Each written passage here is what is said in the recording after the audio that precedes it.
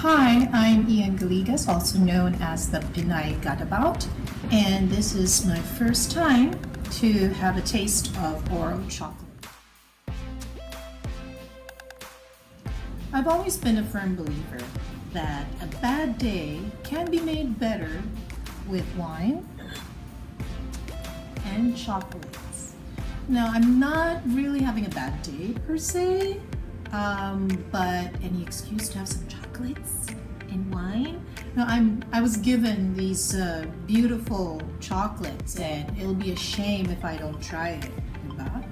Okay, so first off, I am a big fan of beautiful packaging, and Auro, I have to say, has really good packaging. I mean, look at that. Look at how pretty it is. Look at how it shines in the light. So it is single origin, bean to bar, and it is locally made. Well, if you say locally, if it's like, maybe it's nationally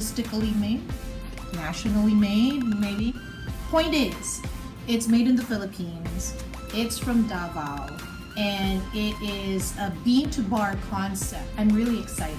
Okay, so there's this one, it's brown, and then there's this one, is blue. What's the difference?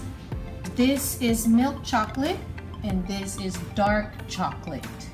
Look at that, look at how shiny it is. I love how shiny it is. So, really cool. Okay, so I'm really excited. I am going to open the milk chocolate. I am a milk chocolate fan, even though I am lactose intolerant. Okay, I like the way that it just like that. You know, I don't have to struggle with opening the wrapper.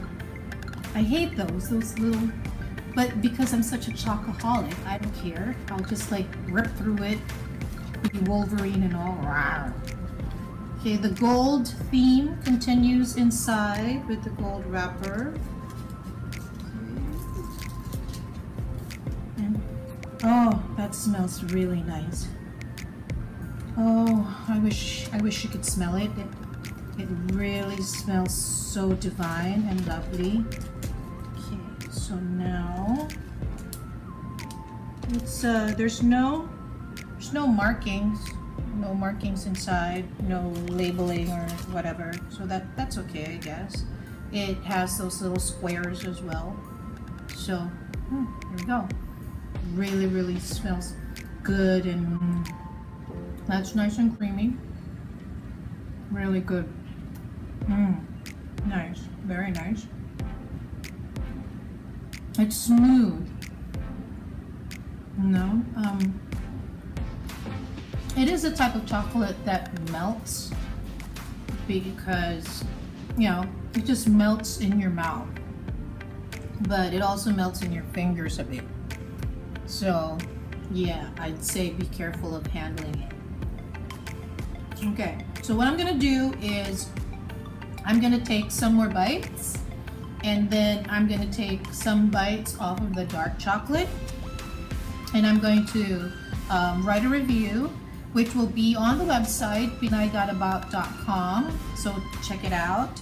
They also have this other package, which is 77. Oh, now I get the percentage dark chocolate that's in there. So they have these coins that says 77% dark chocolate.